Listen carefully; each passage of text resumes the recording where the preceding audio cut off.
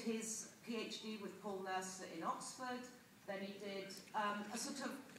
strange postdoc career where it sort of seemed like he sort of did every increasing lengths of times in different labs, because he started with a year in Salamanca with Sergio Moreno, then 2 years with Steve Kersey at UCL, and then a 5-year stint with John Diffley at Clare Hall, before starting his own lab at Patterson in 2001. When Karim was suggested, there was universal agreement that he was a worthy winner. In the 9 years since starting his own lab, I mean, you only have to have a quick look on PubMed to see that he's published a string of beautiful and highly acclaimed papers, taking novel approaches to dig into one of the most demanding and fundamental problems in cell biology, namely